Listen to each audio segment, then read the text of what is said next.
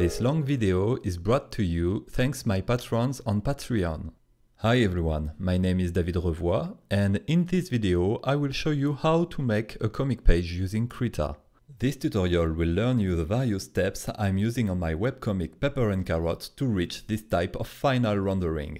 This video will also be a good introduction to Krita around a practical example. Check the video description if you want to discover or jump directly to a specific topic. As you can hear by my accent, I'm French and English is not my native language.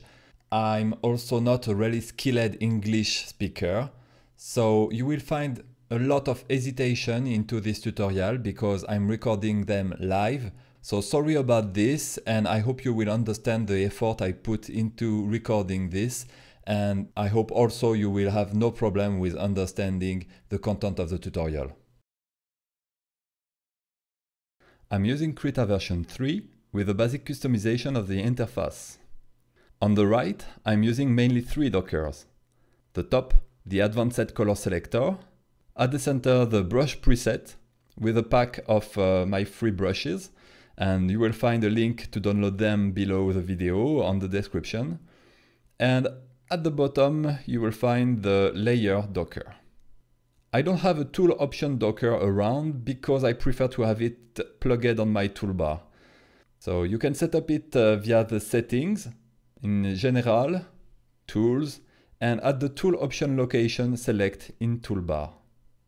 Finally, for my toolbar on the left, I'm using the lower size of icon, and you can set it with a right click over it.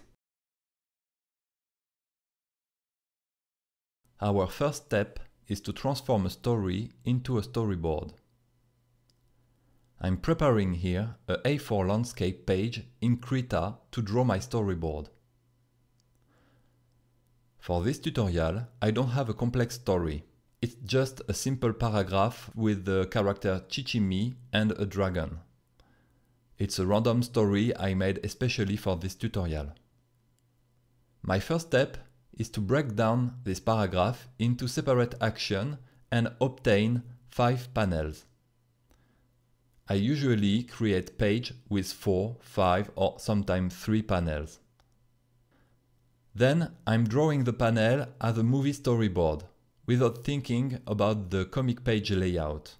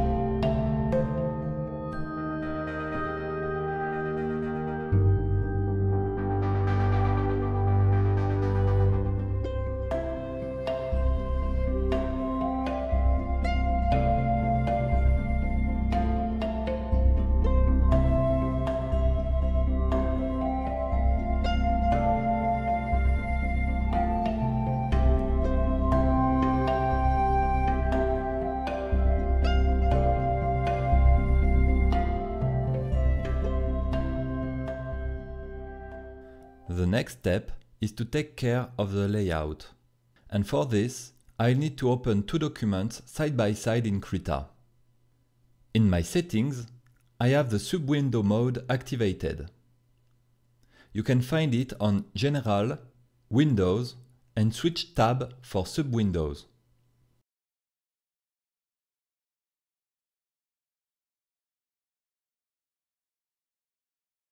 This way, I can reduce the storyboard on a side of the canvas and open my page template on the other side. You can download my comic page template. The link is in the video description. So in our storyboard, we can't put all the frame this way because our page is much more smaller. So we will have to change the layout and sometimes change the drawing too.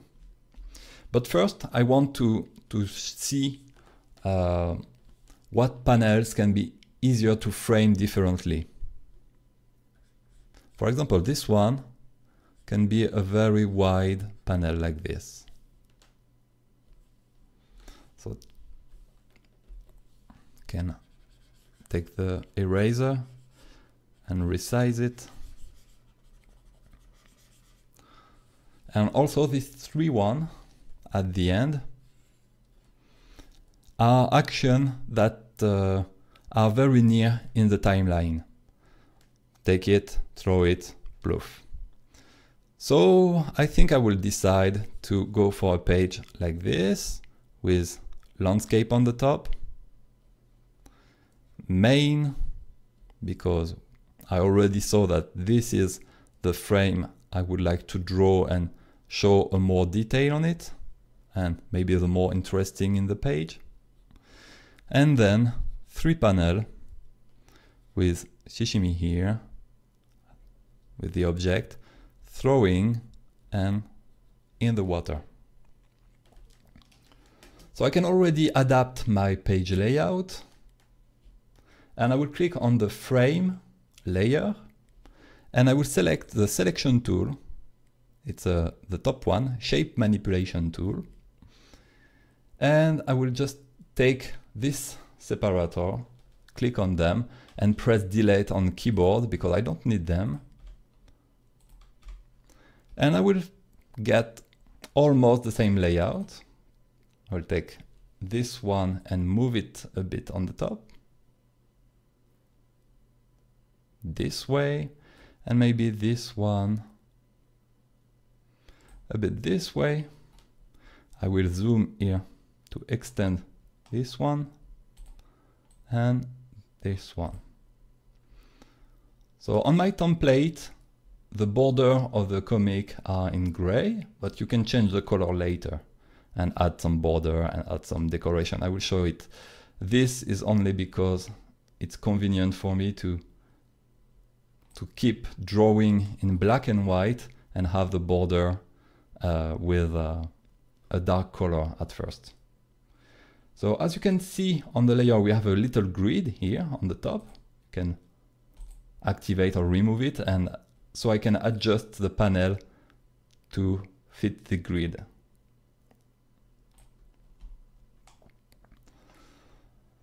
So the landscape here, the main shot here. For this one, maybe just a little bit more room, and I don't like really the ratio of this one, so I will just move it a little tiny bit up. And yes, I think it will be my page layout. So I will just save this one, save as, just going here. I'm doing a folder, artwork. I can also place a shortcut here. And I will just name it my comic page for this tutorial, _001, because maybe I will save more than one version, and save it. Okay, now I will transfer the storyboard on this, so I can select the selection tool. I'll click on the header here and select the storyboard, Ctrl C, going to the header of my page, and Ctrl V. So the storyboard is a lot smaller, but it's normal. So just press Ctrl T to extend. I'm resizing. And I try to frame a bit the storyboard. This will give me just a big guideline, but we have to redraw everything. Pressing Enter. And first panel is done. Second panel, I select the storyboard and I continue.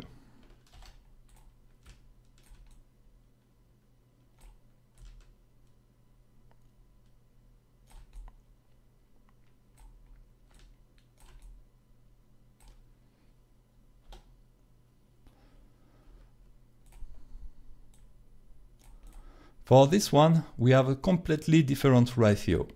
So it's a bit more tricky. Maybe I will have to redraw it. Maybe I will have to redraw it for this 3, and that's not a problem. So I have my pastel layer here, and I will just take them up to the sketch one, layer, here, and then I will flat them on the sketch with Ctrl E.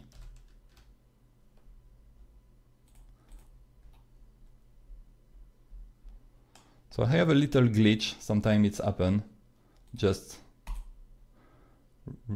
blink the visibility of the frame to remove this little display bug. And I will storyboard now the other panel.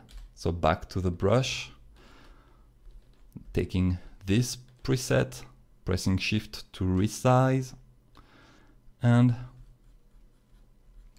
I will lower the opacity.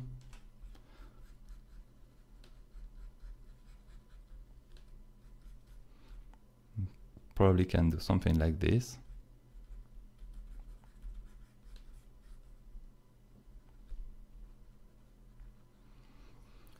I will save a little room here for the speech bubble. The end with the object. And we will try to have like a curve here of after the hand with the object showing that she threw it, and here an action that it's on the water. Oops. Just doing selection tool, center it a bit, and deselect. And on the corner, maybe the eyes of the dragon like this.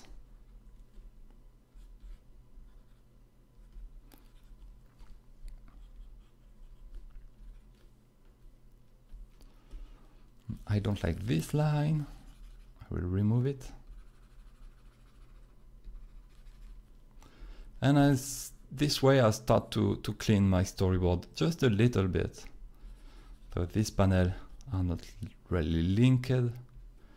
Just it was some visual guide.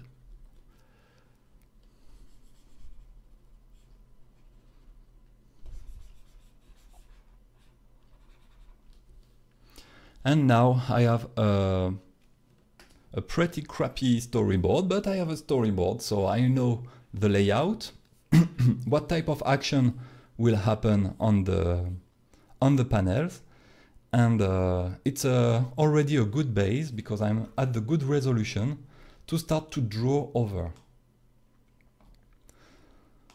This step, pre-prod, I will save it on my artwork.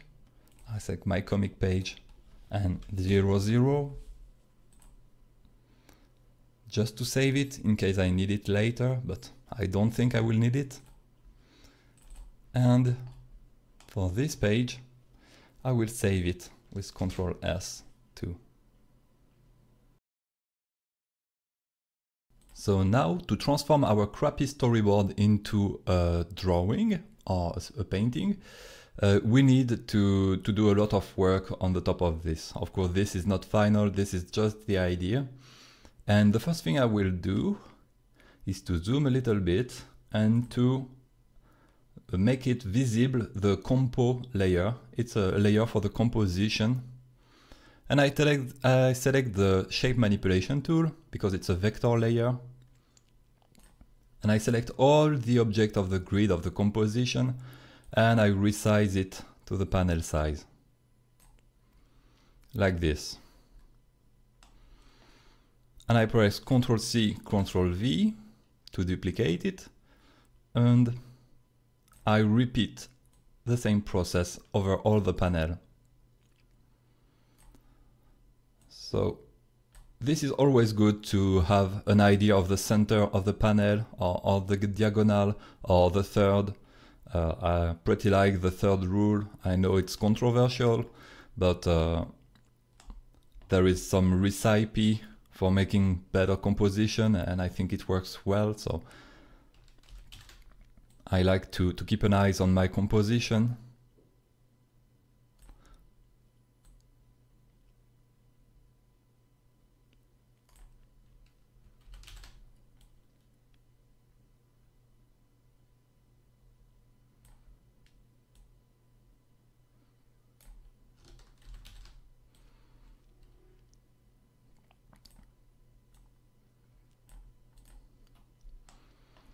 And when it's done, you can reduce the opacity of the composition layer because we only need it to be slightly visible, like this.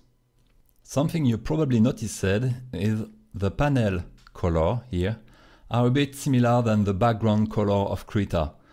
It allows me to focus a bit better on the panel and consider them like different pictures when I will start to draw. If you want to customize the color of the background of Krita, you can find it in Setting, Configure Krita, Display, and it's the canvas border color here.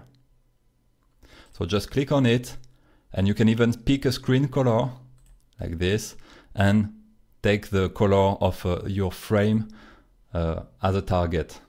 Press OK, OK, and you will get a very similar matching color for outside of your document and for your panel color. So I will also hide the grade here because I don't need it anymore. And I will rename this sketch layer as storyboard. And I will reduce the opacity of the storyboard. I'll create on the top a new layer named Paint. And I will start to paint over my storyboard and to make a better composition. To make a better drawing on the top of this storyboard, there is mainly two approaches I like. The first one is to take the storyboard and reduce a bit more the opacity, like this, and on a paint layer, take a pencil preset, I will zoom at 50%, and start to just sketch some volume on the top. For example, like the shape of the head, shape of the torso, etc., etc., and then find the first line, etc. This is the first way I like because it's something more traditional with the white of the paper, with a pencil approach. Then you take another pencil preset, a bit more dark, and you just start to improve the detail. This is the first type, and the second type is something I'm doing a bit more recently.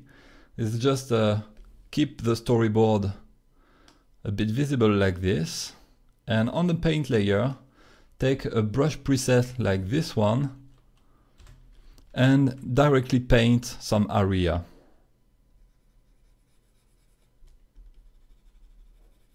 So I just paint over, and this way I'm more approaching the artwork by mass, by silhouette.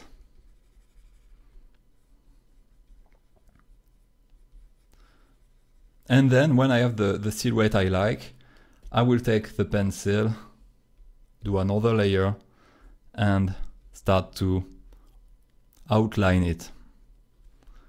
So yes, this is just a little summary of what you will see next, because I won't comment the next minute. I will do a 1 minute non-commented, and I will accelerate the video because now I will just paint, and all the tool I will use will be this one.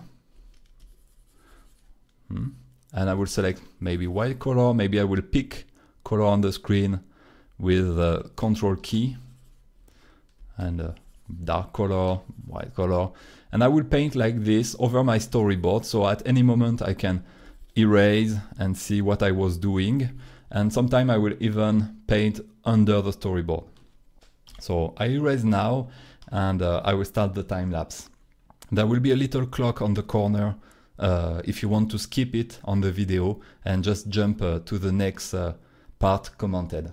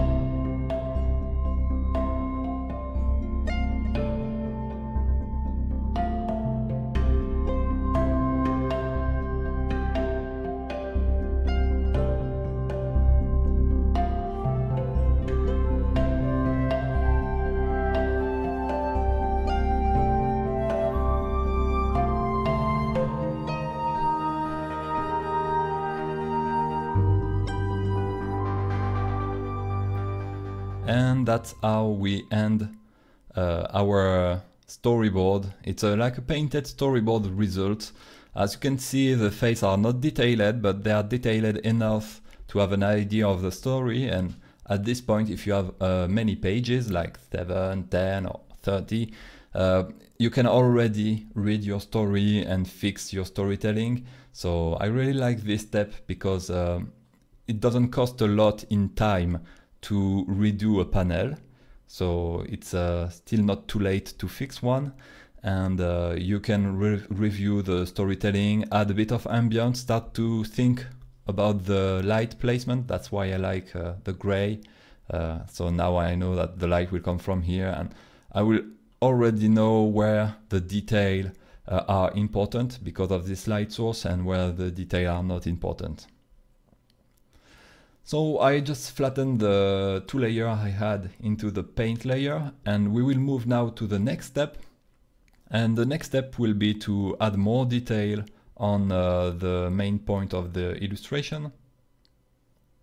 So there is the face, of course, there is a lot of work to make them good design, and the end and the background. And for the background, I will just add a perspective layer. It's a grid for perspective, and it's a grid I have in my resource, and you will find the link on the description below the video also. I just take my grid on my file explorer, and I will drag and drop it on my canvas. So up, and I press insert as a new layer. So it's just a big star of line, and press Ctrl T. As you can see, it's a big picture with star. I made this picture with Inkscape, a vector editor, and I resize it to the size of my panel. So here will be my vanishing point, and I check if the line will be good for the castle, and it's okay. So press Enter. So this is a big picture. It takes some time to resize, but now I have my grid ready. I will just select the select tool and remove a bit the part of the perspective that are over the other panel. The other panel have also a perspective, but it's not so needing to get a grid for it. You can get a feeling like this. That is quite okay. So I will just keep the grid for this view, especially for the design. And I need another one here for this type of angle. So I just duplicate this one. And I move it. And I keep the vanishing point on the same.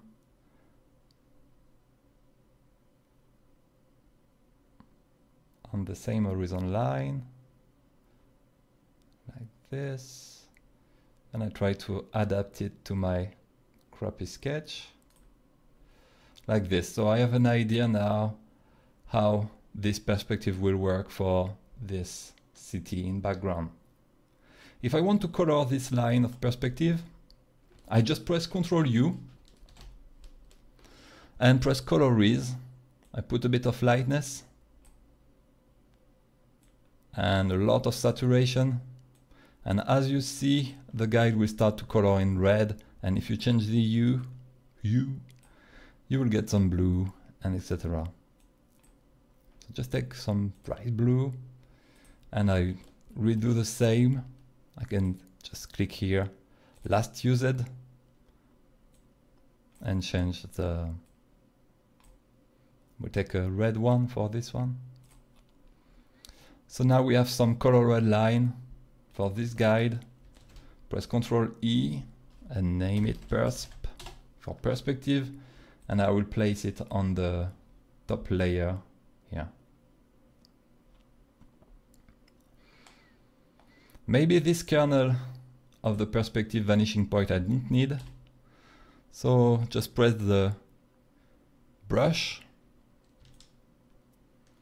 I take an eraser, a soft one, and I just remove this kernel because it will be a bit hard to paint with this one visible. I reduce a bit the opacity. Yes, now it's good enough for me to be guided to do some detail about this. So I will start again another time lapse now. And in this time lapse, I will select the paint layer. I will directly paint on the paint layer and I will just add some more detail. So see you back in 1 minute. Oh, and don't forget to save.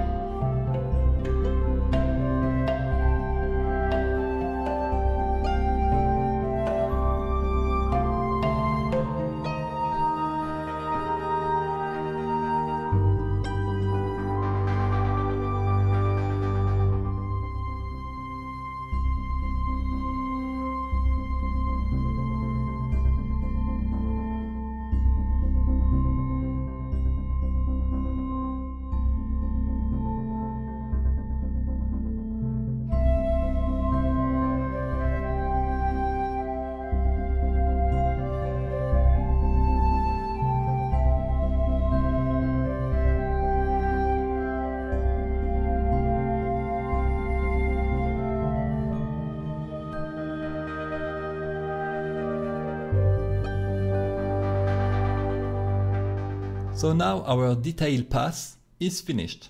It's not a big detailing. As you can see, there is still a lot of parts that are pretty rough and speed painting, but there is also area with already pretty good detail. And by detail, I mean now we can see what will be the pose of Shishimi, what will be a facial expression here or here, what is the position of the hand. As you can see, they are still not really detailed enough, still a bit weak. As you could see also, I like to play with the design during the painting. I changed quite little things with the castle, with the design of the dragon, and this is probably because I was used to do some concept art before with speed painting, and so drawing with painting directly with this gray is good for me because I can be a bit more creative. I'm not a prisoner of my line, but I really like doing lines. So I will add now a bit of line. That's the next step. And to add them, first, if you want to see, I can blink the layer. It was the version before. And if I turn the visibility of my layer with detail, you can see how the detail changed. But I don't need this layer anymore, so I just press select the top layer, and I will press Ctrl E to just merge it down. If you keep the mouse over, you see on the preview that we have some painting around the canvas. It's really visible on the top part. So if I remove the frame, you can see there is some painting, but we have also painting outside. And if you want to clean it, because your fill size will be smaller, you can go to Image and Trim to Image Size. So sometimes there is some glitch like this. Don't panic, it's not a part of your artwork you lose, it's just a glitch of Krita. Just turn the visibility of one of your top layer off and bring it back and all will be okay. It's a known bug. And now, if I select it, you can see it's not usually all trimmed, but maybe it's not so obvious and visible on this little preview. And now I will do a new save. So you saw that I can do Ctrl+S to save as and enter here a new number, like after 3, 4, etc. But there is also a built-in feature of Krita. You have here in File, and it's File, Save Incremental Version. And if you press it, it will automatically save with a new number at the end. So I press it, Krita is saving, and now you can see here I'm at the version 4, not the version 3. So if you want to keep a sort of history of your file, when you delete a layer and just move on, you can use the save incremental. So after this detailing of the storyboard, we can move to the next step. And for the next step, I will reintroduce some drawing and some line. I will ink my drawing. I know it's a bit weird to do the painting and to ink after, but that's how I like it. It's because when I paint, as I just explained it, I prefer to do some concept and to add some light source. And I like to reintroduce after just a very light line art. And for this, I just take the paint layer and I will reduce the opacity to something very bright, maybe like this. And on the top of this layer, I will just create a new paint layer and I will name it Ink. And so I will just ink the characters because I like to keep the landscape as just painted.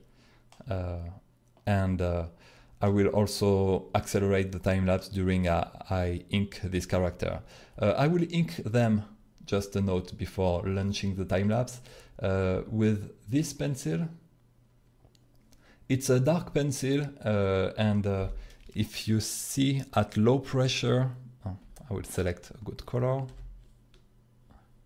At low pressure, I will zoom it because on the video maybe it's not obvious, but at low pressure I have a little grain, and when I press, the line became a bit more regular.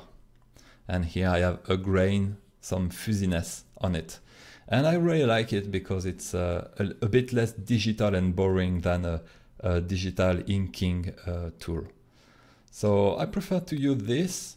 I'm not sure I will use the size 10. Maybe I will use it a bit smaller on some character, but just testing a bit. Yes, maybe I will use 9 or even something else. I will just probably continue some tests, but I will record all this part without audio so I can focus on the artwork. So another 3 details before starting the inking. The first one is I will turn the ink layer to 85% of opacity. I will also use a shortcut on my keyboard to switch to the previous preset. So here, if I have the pencil and I draw, and then I take the eraser, I can press the slash on the numpad key to just go back to the previous. It's something I already introduced in another previous video, and you might be familiar with it, but I think it's still important to remind about this key. And the third thing I will use is of course the stabilizer. So this is my tool option, and I will switch from no smoothing to stabilizer. And here I have a setting for my tablet and my screen that works for me. If you want to find a good setting for you, just do the same setup than here. Put a very high value like maybe 100 or 60, and then test. For example, I will use it because I will show you how to find a good one. So just do a large one like 100, like this. And then at the zoom you want to do inking. I will take the right brush. Try just to draw a small shape like this, or just like you would do for quickly draw a little circle for an eye or something. And as you can see here, maybe it's difficult because it's in little, but my movements are not following really my cursor. I feel limited. So in this case, I will reduce by 10. For example, here I will go to 90 and test again. And now I have a bit more control, but I still can't really close the circle. So I reduce by 10, by 10, by 10. And when I feel comfortable, it's the right setting. So I think with my other tablet, when I'm using the laptop in travel, I'm using other value. So it really depends on the size of your screen and on the size of your tablet. Even when I do a demo on a projector screen, I have to test and change it. It's not something absolute. If you just do the same value as I do, you will not find a good stabilizer for yourself. So yeah, I just test again. Yes, this one, I'm a bit free of my movement. And there is enough stabilization when I do a long curve to have this perfect smoothing that I like. So yes, it was just a little note to remind of this 85%, this key to switch, and this stabilizer I set up before inking. So now I will launch the time lapse. See you in 1 minute.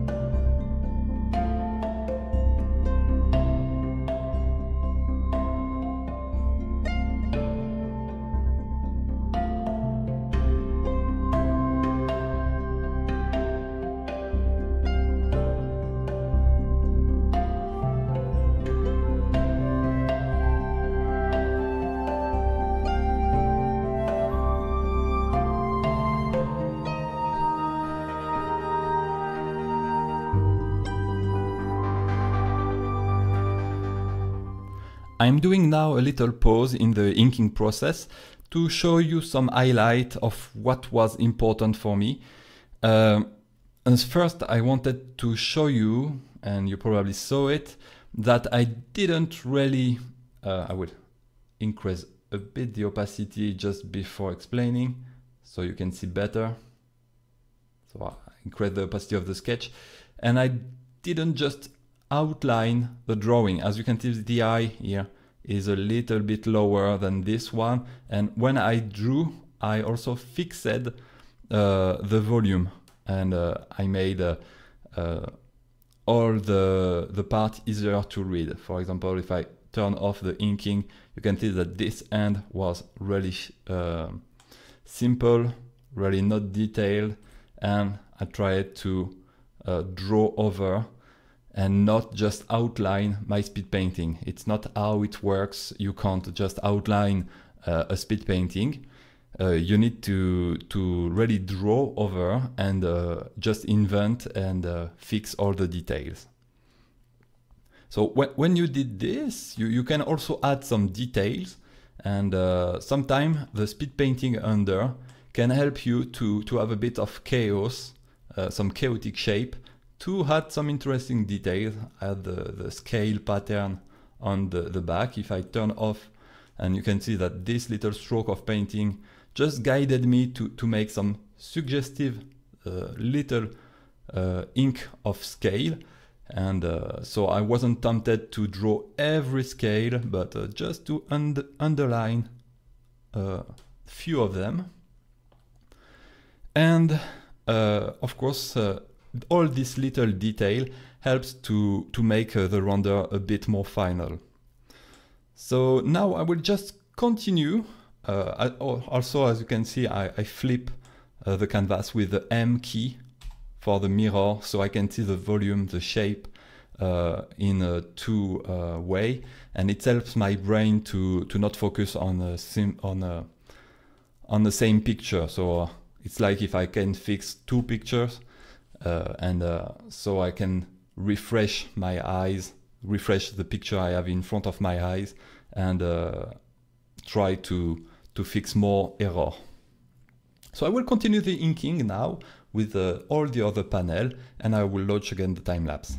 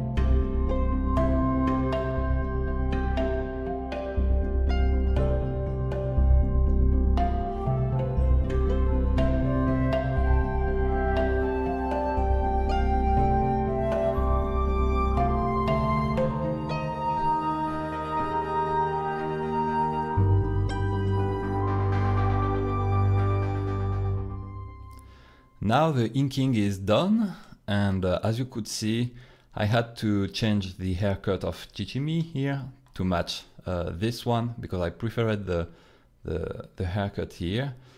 I also spent a lot of time on the hand That's still my weak point on anatomy and on character, but I try to do always the best I can, and I spend more time on it. But it's not optimal yet. Maybe one day I will find a good way to make a perfectly drawn hand. I also didn't ink the background or the part I think they will be easier to paint, and that's why I like this technique, because I don't have to ink everything, and I can save time, because on this part or on the tree, inking all the different little leaves of the tree can be really time consuming. And so now I will transform my inking into a black and white page. This is for the one who like to have a black and white result. In my case, it doesn't make a lot of sense, because I have some part of the drawing that are painted, but I will show you how to make a pure black and white page now. So first you will hide the visibility of your paint storyboard layer, so you keep only your black and white line, and then we will transform the frame. So just before doing this, I think it's wise to do a little save. I will do an incremental version and going to version 6 here, and I will flip with M key to the original mirror view, because I was in mirrored, but as you could see, I draw on both sides, so it doesn't really matter to me, but there is an original orientation of the drawing, and I try to keep it. This orientation is because it's follow the rhythm of reading of the picture, so from top left to bottom right for me, because it's how I read. So you can see that I follow this diagonal on the picture, and here I just counter it to make a little a jump on the picture, and here just also, but that's just a little parenthesis on what I did. And to turn the frame, because I have this vector layer of frame, to something white with a black border, you just need to click a right click on it, and as you can see, there is already a little FX symbol on the right. So just right click and go to the layer style, and as you can see, this black gray color here is done by a color overlay into normal and into this dark color. So you can just turn this color to white, and now you have your frame in white, and just add a little stroke here. So by default the stroke is really large, yes, 21 pixel. We will turn it to 3 pixel. Just a thin line like this. Position outside, yes, it will be outside the vector object, but you can say at the center. So it's a little bit thinner. The mode multiply, no, just take a normal and 100%, and the color is already set to black. So yes, it's good, and you can press OK, and now you have your panel in white with a stroke like this. And you can still move your frame if you want. For example, this one, you can still move it here, and it might take time to refresh because we have an FX on it, but this process is a bit flexible, because as you can see, it auto merge the vector object together to trace your panel. So you can even make a large panel and put it a bit with this type of rotation if you want. Of course, the update time will be a bit longer, and sometimes it can be very dramatic with Krita to retrace some layer effects, but the job is done, and that's the main part. So let's wait. Yes, as you can see, you can follow the rendering because it's so slow. Come on, come on. Okay, okay, okay, okay. Yes, it remembers me the old ray tracing on the old 3D software. But when it's done, it's done. And in the recent version of Krita, the 3 version, and probably the future version, maybe this will be speed up this little step. And also when you work on another layer, all of these pixels don't refresh every time. So it's only when you move them that this thing is slow. But that's a price to pay with working with this type of flexibility, because as you could see, I could change the layout as I wanted, and I can change the color of the panel and the width of the line. So I will just undo all these things I did to go back to my layout. Just go back in time with Ctrl Z, Ctrl Z, Ctrl Z. And now I have my black and white page. I will turn back the visibility of my paint layer here under. So now I have my painted background and my character. I will just reveal a bit the opacity of my storyboard this way. And now I start to have a little shading, and that will help me to start the pre-color. At this step, I usually just fix a bit the background painting, and I adjust it, and I will do it on the fly because there is not a lot of things to fix. So I will do it in live demo. So just turning back the opacity of the layer a bit more, like this. And I will take a brush, maybe my favorite brush, and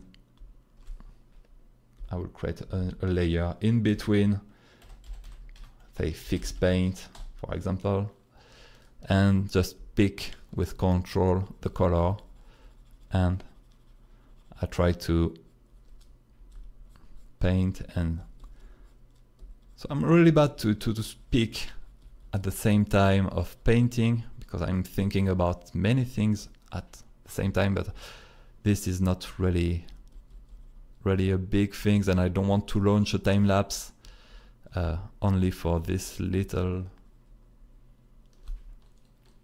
correction, this little fixing. So just doing them because after I want to show you how I prepare my artwork for the next step.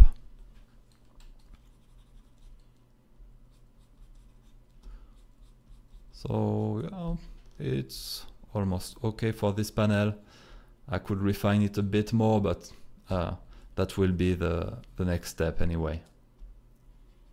And here I thought about this, and maybe the belt.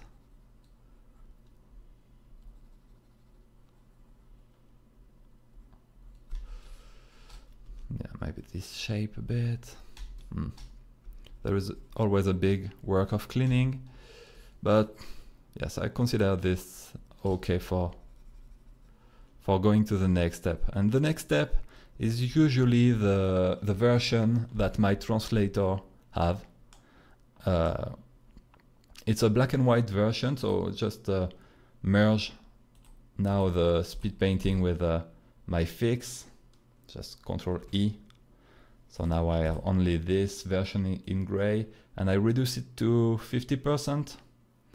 So the gray are really bright, and so the eyes can still catch only the line art and still get some ideas about the painted element. And on the top of this, I'll add a filter layer just on the top of my painting. And filter layer, it's a filter, but that's just a filter that makes its work on the previous layer in the stack or all the bottom of the stack. And I will take the color, no, not the color, adjust and color balance. So this can take a bit of time to compute on your side. I usually just put the shadow, the shading, with a bit of blue in it, like this. Bit of cyan to not make it too much violet. So as you can see, it's subtle, but all the dark got slightly bluish, and I will take the mid-tone to something a bit red and yellow, just to make the picture just a little warm. And the bright, sometimes I leave them white like this because I think it looks good, but sometimes I just add just a little bit of yellow like this. And this way you obtain, it's not color red, but if you need to show these comic pages to, for example, in my case, it's all the translator team of Pepper and Carrot, and you obtain something that is a bit more sympathetic to the eyes than something black and white. You obtain something with a gradient of colors, and for just a little filter here. Something I also do with Pepper and Carrot is to remove the dark line on the panel, because I prefer only white panel. So just go back to the frame layer, vector layer, right click on it, layer style, and I just uncheck the stroke. That's how I obtain my borderless panel. And right now, at this step, because I say that this is the version I use to communicate with the translator, it's also the step I use to enter the speech balloon and the text, and also all the sound effects. At first, in the first episode of Pepper and Carrot, I was doing it with Krita here, and I was just turning the text layer on, and you can see you have a little default text, replace it if you can.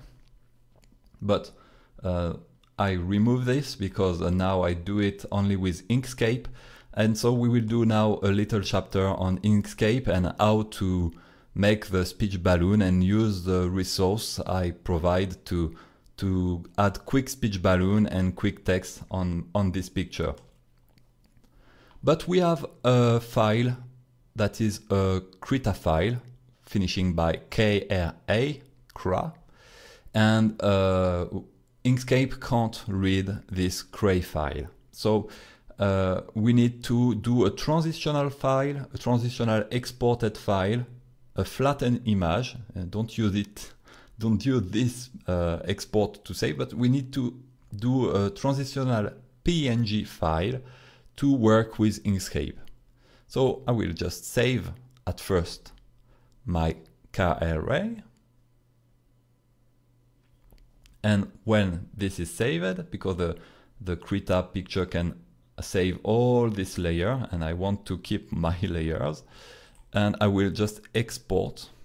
And export will just save a copy. So here I have all my pages, and I will do the my comic page without extension and PNG. Just typing the extension, save, and here I have some option for the PNG. Because I have a good processor, I use a maximum compression, but if it takes too much time, you can use 6 or just a bit lower value, but it will take more disk space, and press OK. So the exporting is in progress. As you can see, Krita doesn't react. It's almost like frozen, but I can see on my second screen that the file is saving. And if I take my file browser here, you can see that I have my exported picture here, And now that's a picture I can even share on internet if I want, or it's a picture I can open with an image viewer, and I will be able to open it with Inkscape. So here is a little chapter about Inkscape, and I use Inkscape because the text tool is not really good in Krita right now, but if you are watching this video in 1 or 2 years after the publishing of this video, I'm sure Krita will have all the necessary tools to make good text and good speech bubble in Krita. It's almost have everything needed, just a problem of stability and problem of little glitch, visual bug that make the tool not really good to use on a daily basis and not really predictable if you have like a lot of page. And on Pepper and Carrot I have more than 100 page, and there is like 30 translation. So if you do the math, I have like 3,000 page to manage. So it's a bit impossible with something buggy, a solution buggy. So, but it will change soon. So we make this little chapter about Inkscape. Inkscape is also an open source program about vector, and you can find it on inkscape.org if I remember. And on Linux, you can just use your package manager and your software source or every method to just install it. So here I have it. Let's see, maybe I'm just used to call it by opening a file, but yes, by default I think we have A4 pages on Inkscape, but I will check the document property, and yes, it's A4. So that's the same ratio as my template. And so I can just take my file manager, and you have my comic page here, and just do a drag and drop. And normally Inkscape will open it, the file in it. So it will probably ask you to should we link the file or embed the file. It's up to you. I prefer to link them because it's easier after to refresh, but sometimes the option doesn't appear, and we will have to change it later. So yeah, we will see. But at the moment I will just put the artwork here, and I'm pressing Ctrl to preserve the page ratio. And now I have my pages, and I will save this file as artwork, and I will use also the same file naming, my comic page, but this time in SVG, which is the native file of Inkscape. The next step I'm using is just to create here the text and change the font here and trace the speech balloon themselves. So I do them manually, just creating vector object and filling them with white and removing with shift and click the border. This is how I did all the first 10 episodes of Pepper and Carrot, and then I saw that all the speech balloon and all the shape are really coming back. There is not a lot of variety. So what I did is I made a big template, and so I just can do copy pasting, and it results in this big file here. So it's a file with ready-made a lot of vector object. I made them myself, and there is tail of speech balloon themselves with a lot of style. You have a lot of font with effect for ready speed effect, sound effect, sorry for my vocabulary and my English language. But yes, this file, you will find it also on the description of the video, you will find a link to download it. It will be part of this tutorial. And if you don't find it, try to find the original page of the tutorial. I will keep a version to download about it. And so the only things you have to do is to open this SVG file in Inkscape too. And I will also add the font I'm using here. It's the Lavi font, so it will be included in the pack. It's a font, open source font for Pepper and Carrot, and we kept the development on it. I'm not the original author. I will probably on this video overlay the name of the original creator because I don't know it. I don't remember the exact name, but a big thanks for this very good font for comic, and there is not a lot of good open source comic fonts, so that was a real pleasure to find it. So at first I start with the text themselves. This is the default non-flowered text. Oh, maybe I will fix my template a bit. Oh. And just press Ctrl+C, so it's open in an Inkscape view, and I press back my other. So in this view, Chishimi will say nothing, and maybe she will say a little thing here. So I just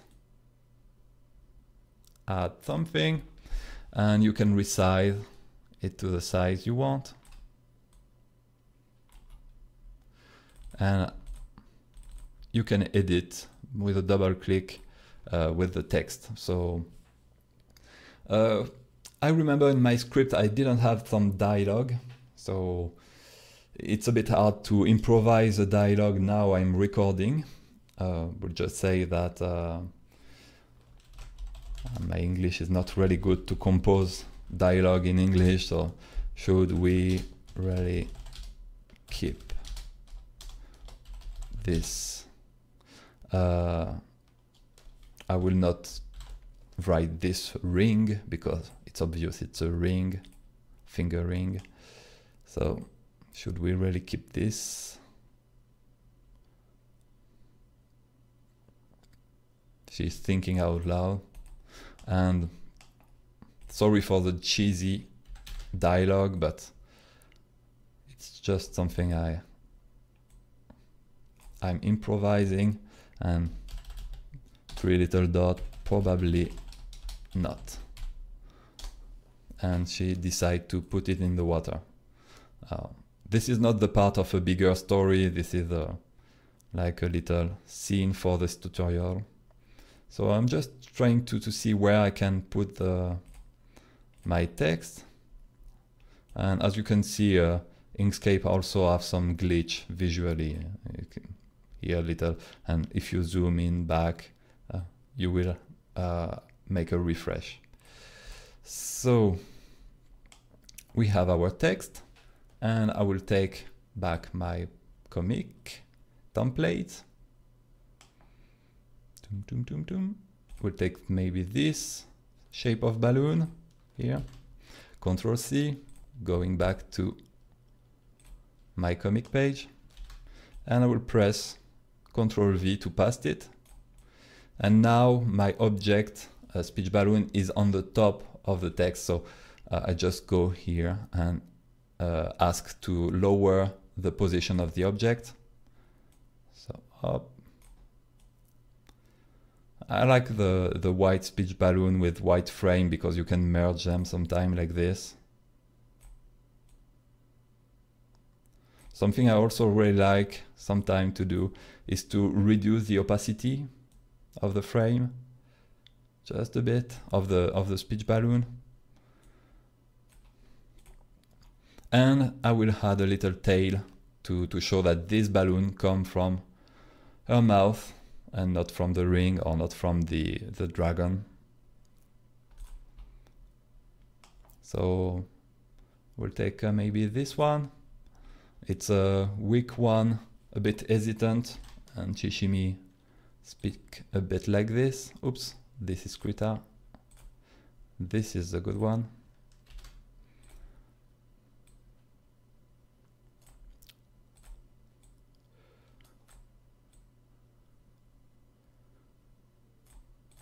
So if you click a second time on the object, you have the rotation, and if you click one time, you can scale them.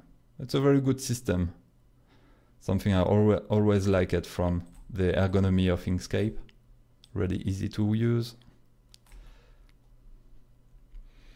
And if you want to change the point of the vector object, you have here another selection tool. And you can just drag a little to make the speech balloon looking a bit better.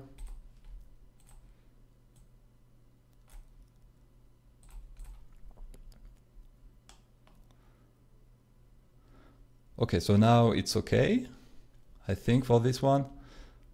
Maybe not the best. I will take another speech balloon for the probably not. No, she's not screaming it. Just a regular rounded balloon, so just take another one.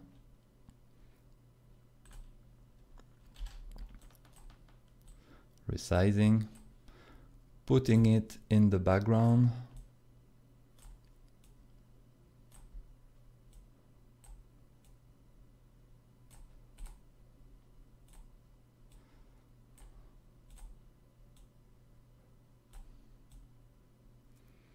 And I will add just a little tail to show that it's still her from here. That's big. Up. So a little tail I can use. That is more direct. This one. Like this. Rotation. Scaling. And this way. And we will add a little sound effects here. So I have some ready-made text effect with some effect to have some shadow and some outline. This one looks good, but no, maybe a bit too shaky. So maybe I will take this one, just a simple one with black. Oops, I passed that into Krita. This is the Inkscape.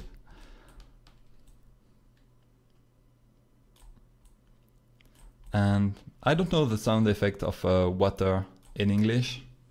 And maybe say pliff.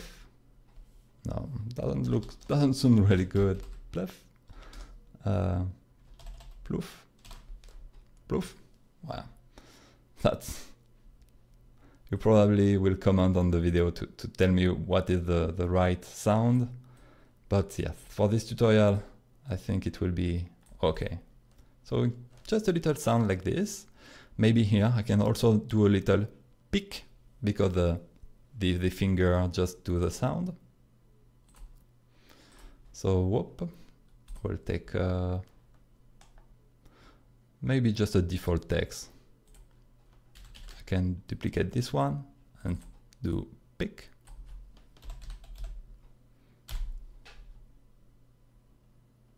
I will remove the dot. That's okay.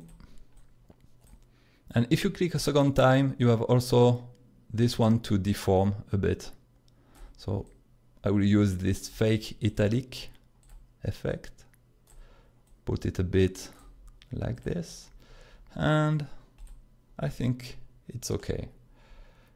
So when it's done, you can save your SVG, your Inkscape project.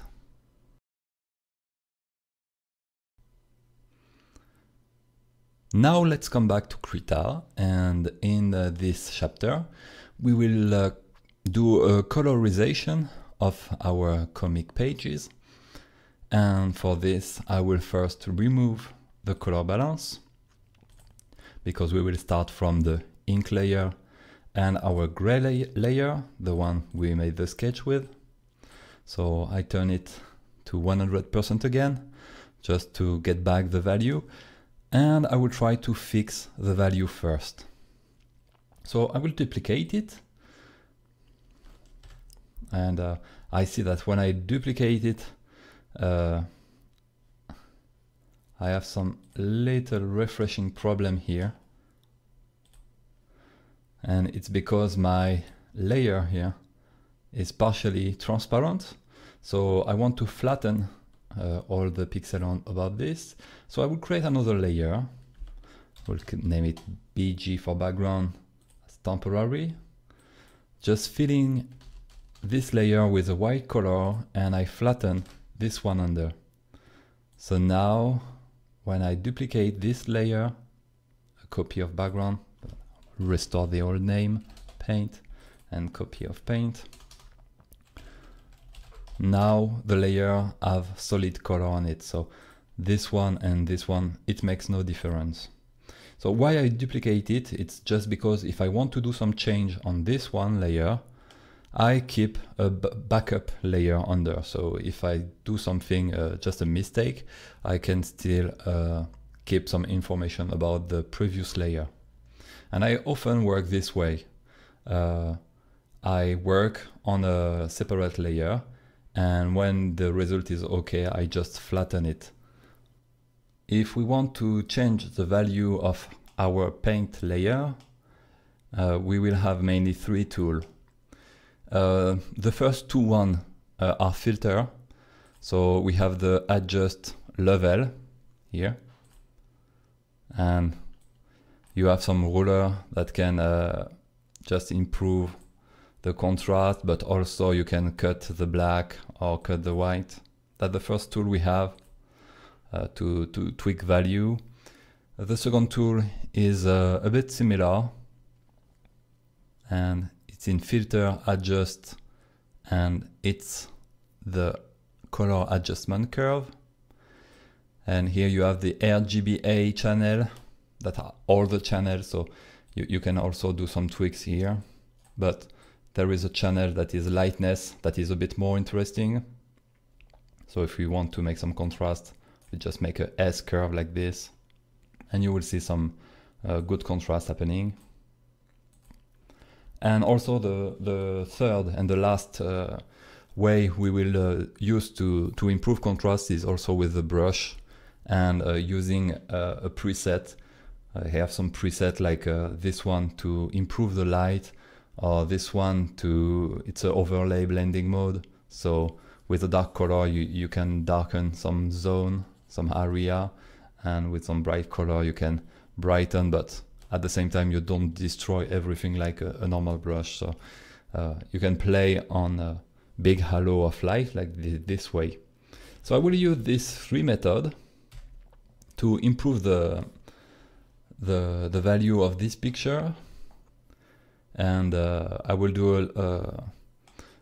do maybe a little time lapse about it. Maybe I will do it live and comment why I'm doing it. It will maybe take time, but maybe it will be more interesting. The first thing we will do is to take the selection tool, rectangular, and we will do a rectangle around the panel we want to change. So this way I will change only the content of this panel with the filter, and not all the other panel, because I didn't make the same value on all the panel, and I need to tweak only one by one. So I will call the level filter with Ctrl L, and just improve a bit the darkness, because it's a night scene. So I want some pretty low value on it, and because I'm doing a comic style, I want the line art to still be a bit visible, so I will ask the black to not be pure black, but to be just a dark gray like this. And you can hit preview button, so we went from something that is really bright, almost looking like a bright scene, to something that is really low and really dark. Maybe a bit too much, so maybe I will play a bit with the setting. Preview. This is a bit darker. This is a bit that I like. This looks a bit more okay to my eyes. So just pressing OK, and we have the result. So we can still hide the visibility of the top layer to see what we did, and if we have an effect that is too strong, we can still also reduce the opacity and merge the two layers together. That's why I always keep a backup. I will do the same for the other now, and I will probably launch a time lapse and accelerate the video. As you can see, I already accelerate because it's a bit repetitive, and I first will fix all the value. Then I will clean the picture and add a color balance on all the panels. And the next step will be to apply some blending mode. So I'm launching a big time lapse, and feel free to skip it because it's how I finish the color sketch.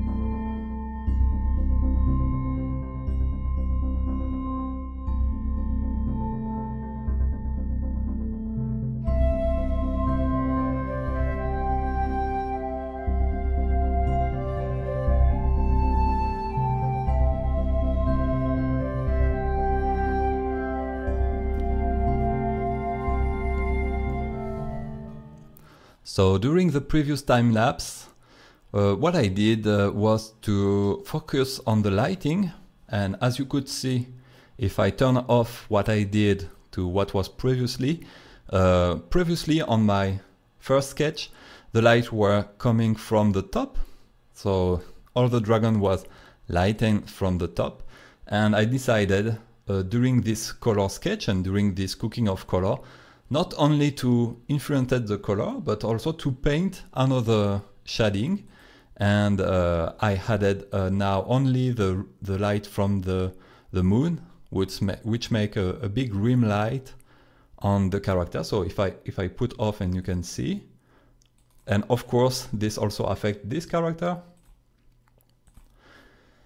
And I also could make a point of warm color here and on the sky, so I can lead the eyes on this area and put some other area outside a bit colder. So this is a system I used here, also here a bit brighter color, and here to lead the action. Another step before starting to detail is to also take care of the color of our line art. So the line art is this layer, ink, and if I zoom in, you can see that I drew it with black color. And sometimes this black color can be sufficient for your type of rendering, but for the style of Pepper and Carrot, I try to sometimes erase a part of the line art, and especially when there is like this a big rim light, like here, and I think it's not looking natural to have a very bright light source like this of the moon, and suddenly a black line. I think it doesn't look right, but I like when the black line are like this, and in this case the black line looks a bit like some deep shadow or detail, so it's okay. And sometimes when the black line are outside the volume, they can just look like the volume is turning and there is a little part in the shadow. So this type of line works, and some other type of line, like this black line on the air, doesn't work. Also, like the black line on the nose here is too dark for a skin color. So on the skin you will never have a black shadow like this. So this is heavy stylization, same for this line of the face, and so I don't like it a lot. So what I will try to do is to color the line art, and I will show you my technique to color the line art. To color the line art, it will be a bit easy because I drew this line art directly on a transparent layer. So this line art only has dark pixel or semi-transparent dark pixel and transparent pixel. What I like is just to lock the alpha, so it means locking the transparency of the channel here, the little checkerboard, and you see there is a padlock appearing. And select the color I want. In my case it's a red and like 1 or 1.5 value, so very dark red like this, or a very saturated brown. And I will just edit fill with foreground color. And this way I will get the exact color of the line art I want. So this is just to give a little warm touch to the line art, to all the shadow, as you can see here and here. So at first. And because now we don't have a very black, very dark line art, I will put this layer into multiply blending mode. And so you will see that when the line art will be over a dark color, like here, the line will turn a bit black. So if I put it to normal like before, it will look a bit unnatural to me to have a similar value on the shadow. But with multiply, we have it turning black on a black area, and on bright, like here, turning like a brown area. So our setup is almost finished, and during the next step, it will be a time-lapse step. What I will do, and what you will see me doing, is I will take my brush, so just this brush, and sometime I will select the ink layer, and because it's alpha locked, I can just take some yellow and paint the line art just a bit yellow at this right moment. So if I right click and isolate the layer just to see the content of this layer, you will see that now I painted, I colored my line art into this color. And if I want to come back to the dark red, I just select the red, the red value, and just color it back. So this way I can't really go wrong. It's a very flexible way.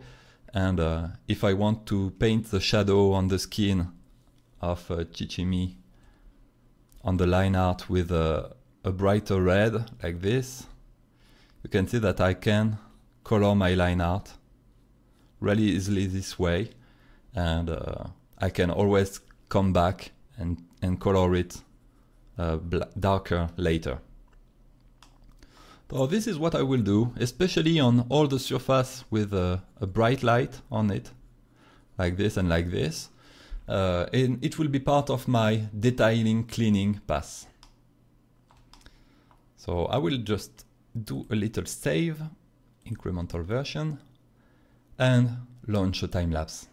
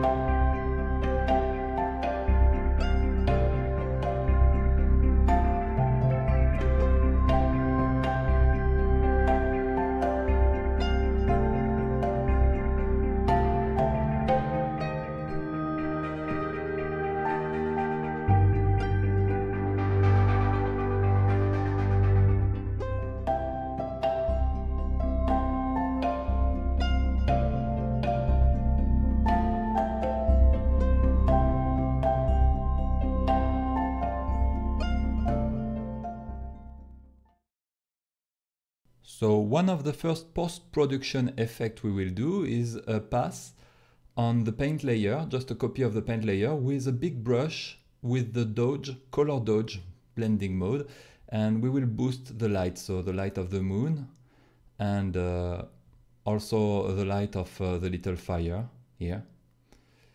And I will blink the layer so you can see the difference. It's a little post effect, but always good on the light source.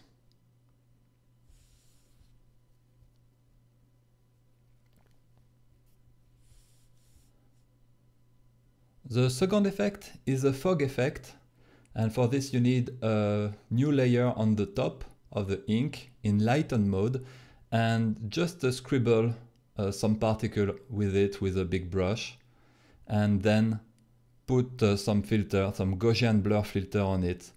And you can also smudge a bit the detail and reduce the opacity to make a sort of fog on the overall, even on the top of the inking. Another effect is just to take a part of the picture, to duplicate it, and here I'm using a gimmick filter, ripple, and I will use also the gimmick filter water to obtain some deformation and to paint more easily the ripple and deformation on the water of this panel.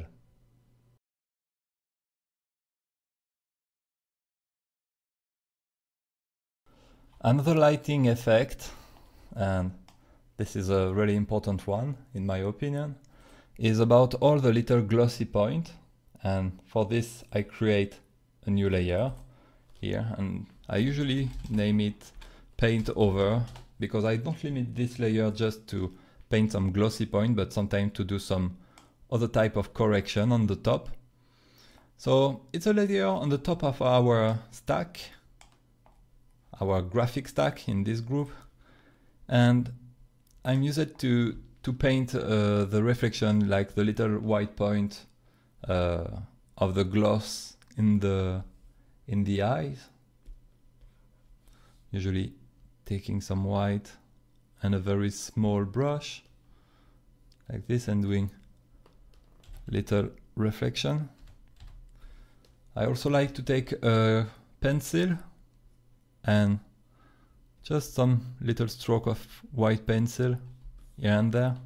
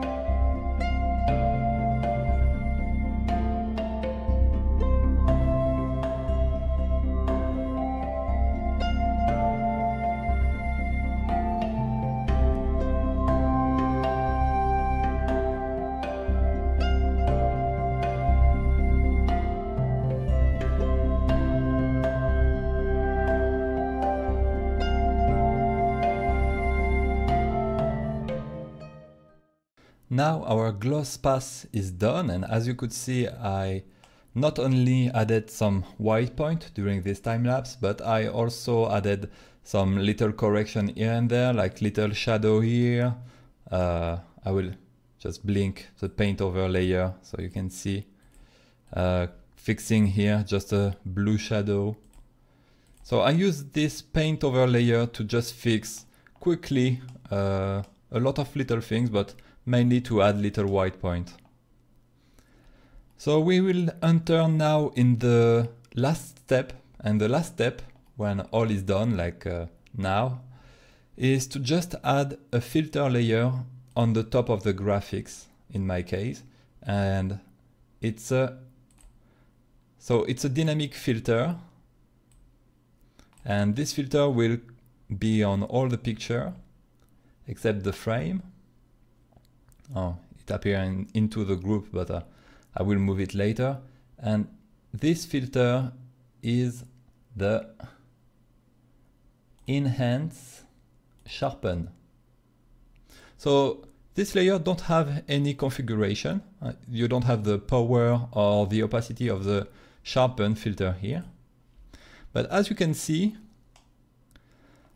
by default, it's pretty strong. So I will just move this filter. I will rename it directly Sharpen. You can see there is a little filter icon here. And if I turn it off, as you can see, you will get a lot of crispy detail with it. but you will get also a lot of noise if you zoom in. And this noise is not really good if you print or if you do something, so that's why it's good to keep it dynamic. I never use it 100%, sometimes I use it like 60%. So you can reduce the opacity of a layer like this, and the effect will be a bit more subtle. So sometimes even like 35%. And compared to this blurry result, you will already get a little bit more detail. So I will just set up the sharpen layer. I think the comic will be seen online at 40%. So most people will see the comic and read the comic at this size. Just watching. I think I use 60% or 70% sometimes on Pepper and Carrot. I have to check, but I'm almost sure. You can find it on the source. Each comic has a sharpen layer like this.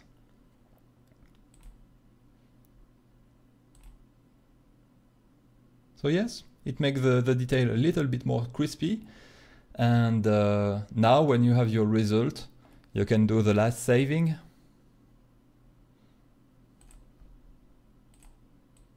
So I will call it 19 and underscore final to know that this is the final version.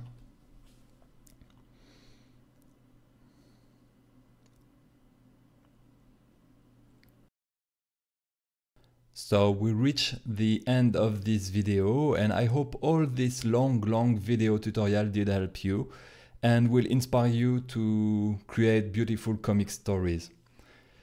It took me 10 days to record all this video and do all the video editing too.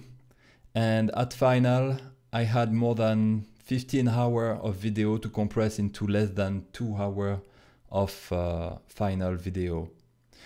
Be sure I did my best to compress all this length, and I'll try to do better next time for sure. Also, I couldn't spend all this time without the financial support of my patron on Patreon, so a big thanks to them for supporting the webcomic Pepper and Carrot day after day, and also by supporting the webcomic, they support the free bonus between the episode, and this video is a free bonus between the episode. So add the brush kit, add the template, and add everything you could download today.